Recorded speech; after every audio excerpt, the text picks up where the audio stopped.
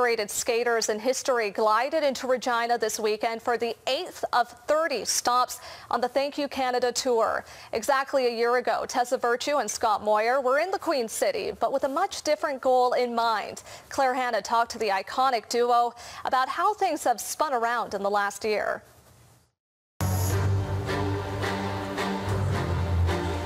The last time Tessa Virtue and Scott Moir were in Regina, they had their sights set on Pyeongchang, and their goal was to capture another Olympic gold medal in ice dance. In a very different frame of mind. We were pretty much not looking past that competition. We knew we had to win. We knew it was a big one, but we were all about the Olympic Games already, so we're trying to simulate, and we're under a lot of pressure. They debuted their famous Moulin Rouge routine at the Brand Center.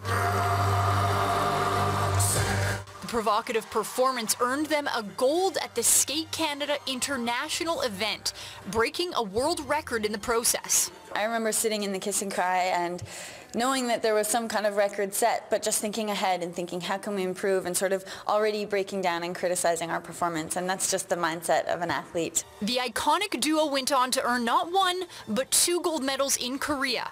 And now that they're returning to Regina for the Thank You Canada tour, they're aiming to impress a different crowd. It's much harder for us and more fulfilling to try and please 5,000 people versus just 9 judges, and that's more what we're into these days. It's been 2 decades of people really invested in our career and connected to our performances. The ice dancers are still undecided about retirement.